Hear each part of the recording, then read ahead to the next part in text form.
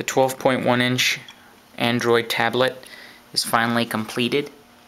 You can see it's fit into a very slim enclosure. It's being driven by an IMX53 processor from Freescale with 512 meg of DDR2 memory. The display is a high-quality, high-dis LED backlit display with a capacitive multi-touch panel. It's got the traditional pinch, multi-touch pinch capabilities here, if I can get it to work. There we go. Nice high-res videos. Let's see, it's hard to do with one hand. The unit is running off of a 7400 milliamp hour battery.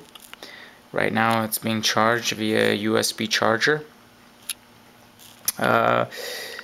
We've got some Android buttons, basically to take you back.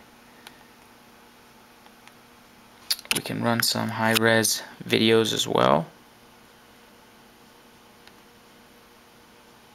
Let's see here.